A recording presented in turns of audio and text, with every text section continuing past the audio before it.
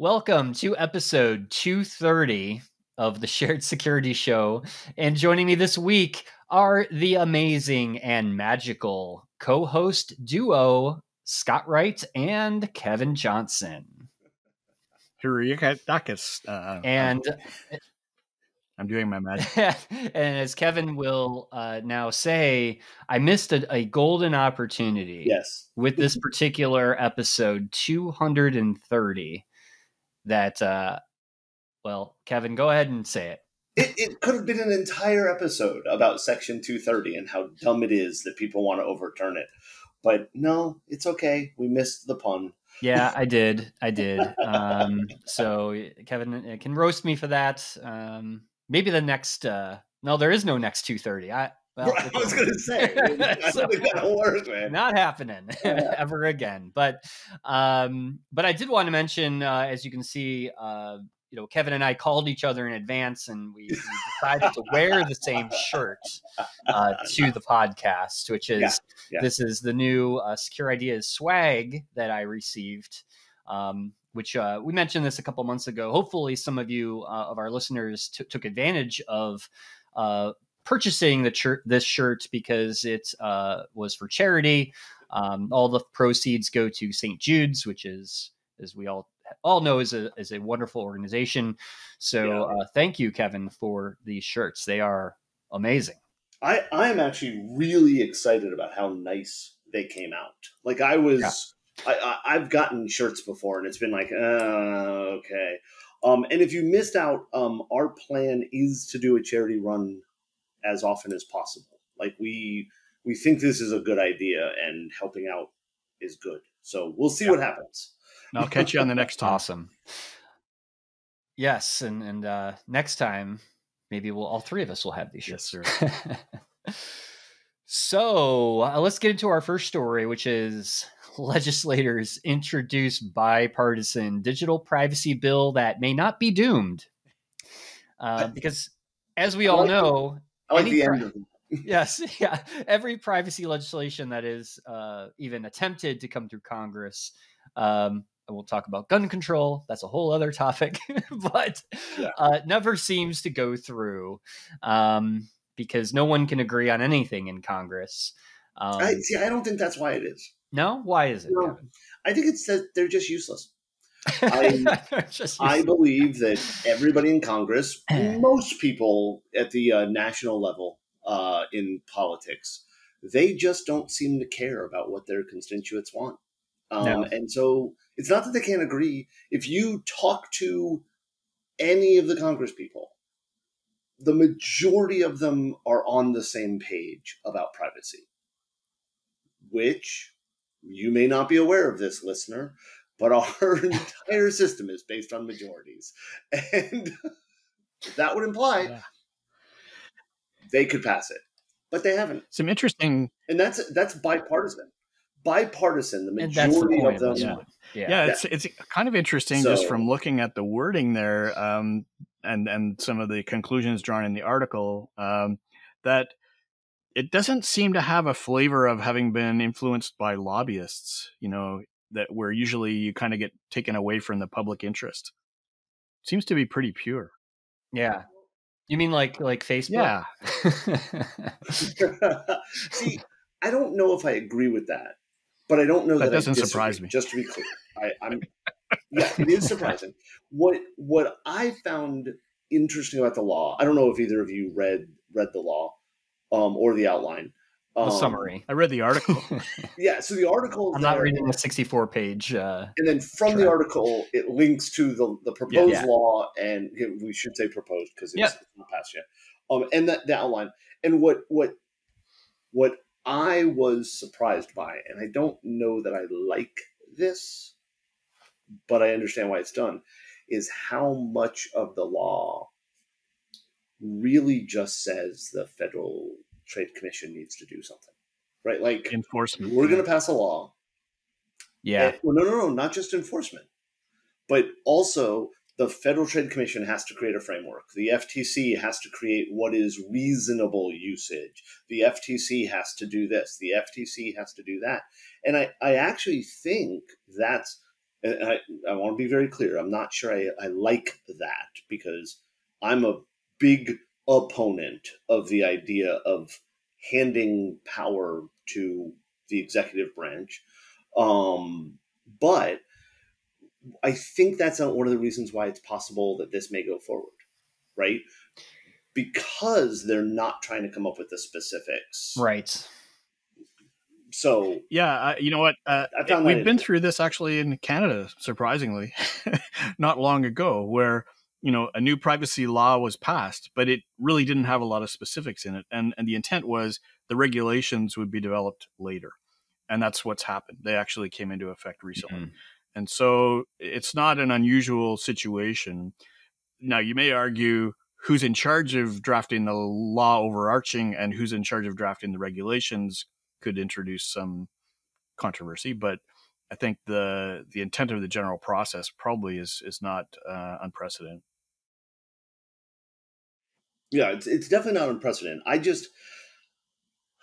My concern with it is that it passes and we call it this big win for privacy, and we ignore the fact that when DeSantis wins in 2024, and I want to be very clear, I'm not a DeSantis supporter at all. I'm the opposite. But the administration can change it, right? Like, it's much easier to change what the Federal Trade Commission says is so than it is to change what Congress says is so.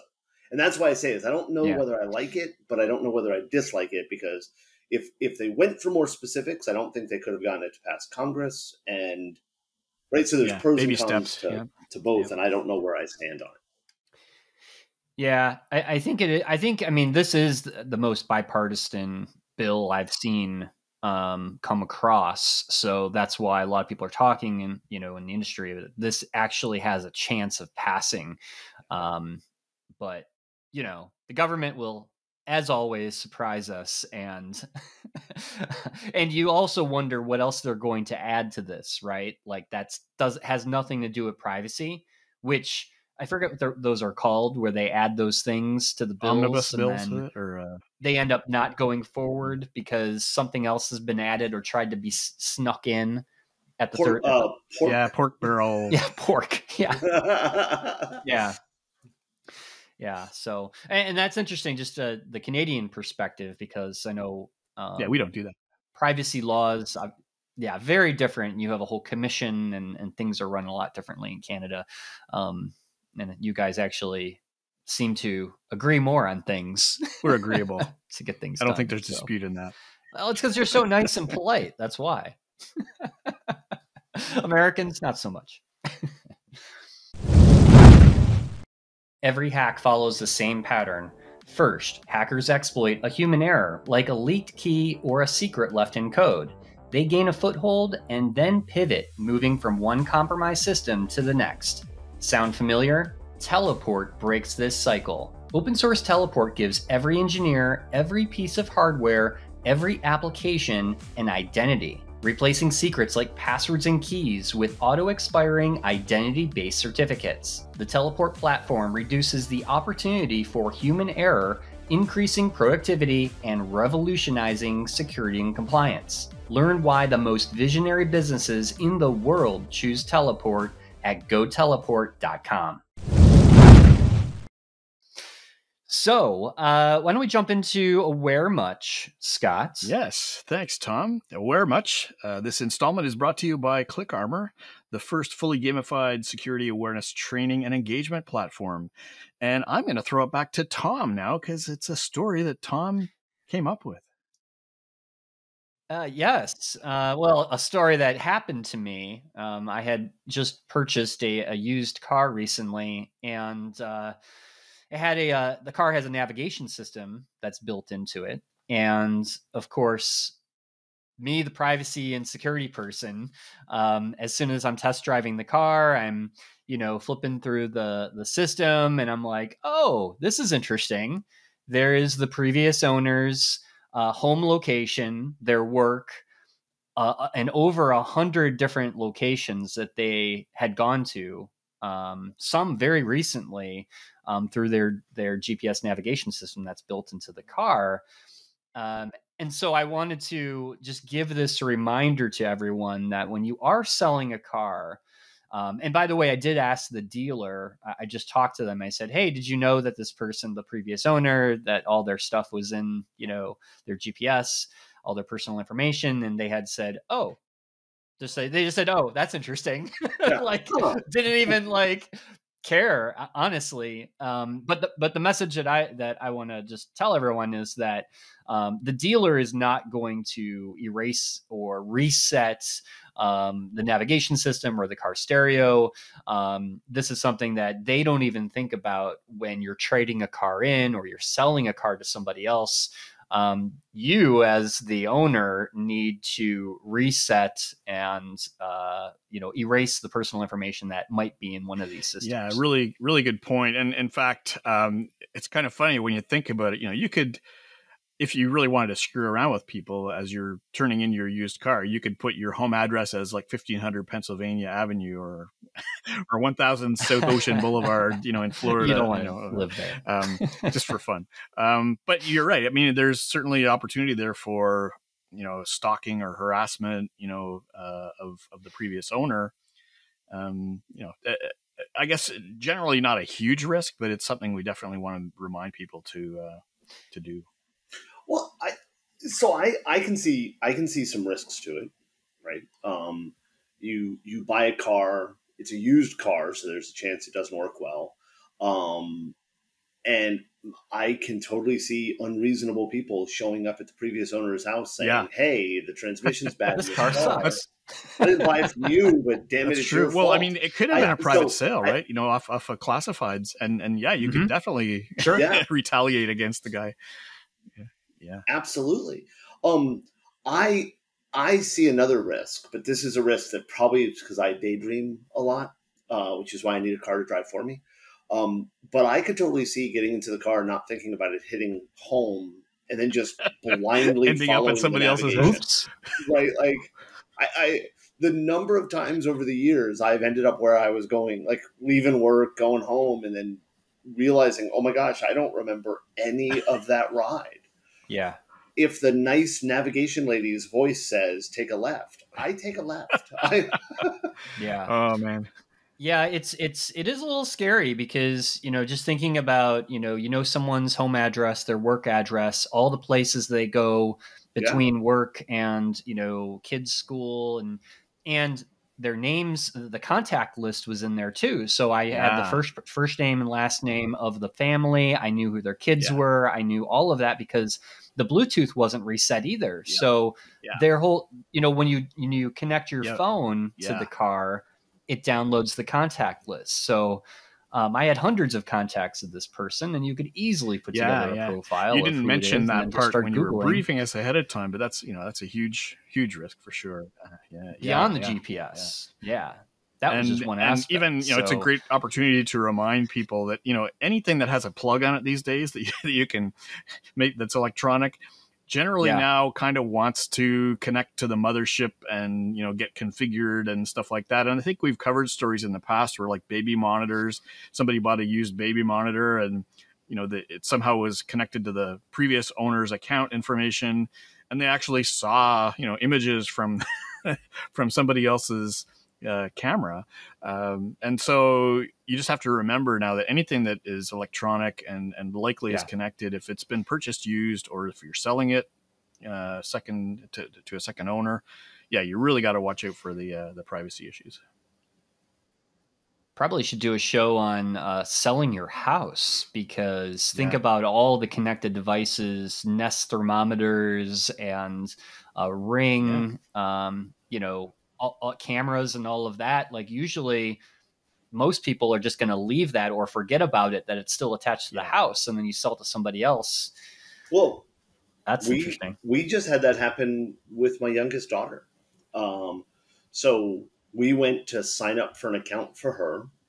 I want to say it was a Microsoft account. And the Microsoft account's like, okay, well, what's your phone number? Right. And so we punched in, Yeah, it was her. We bought her a new computer. And it said, "Would you like to sign into your Microsoft account?" It's like, okay, she doesn't have a Microsoft account, I don't think.